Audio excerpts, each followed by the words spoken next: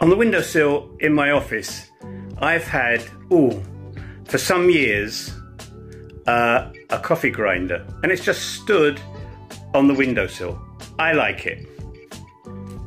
This is the coffee grinder. As you can see, it's been used a little bit, right? All the platings come off it.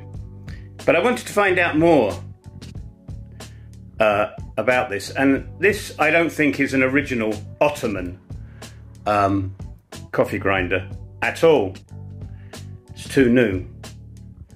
It'd have to have been made in the late 1800s, right, to be a real Ottoman one. And I find it fascinating how people that drank coffee back then only had such a small grinder. I mean, when I have my coffee in the morning now, and I like to have ground coffee, I buy it in an air-packed like bag, and I just put it in my espresso machine, put it on the stovetop, and then I've got my coffee.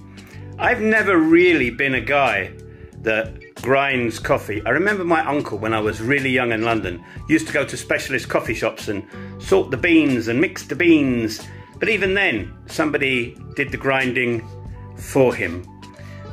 But this is really, really fascinating for me. It's old and it's a bit grotty, it needs to be cleaned, but I'm wondering whether I could actually use it for grinding coffee beans down. And what would it be like? It's a project that I might do maybe late spring or early summer.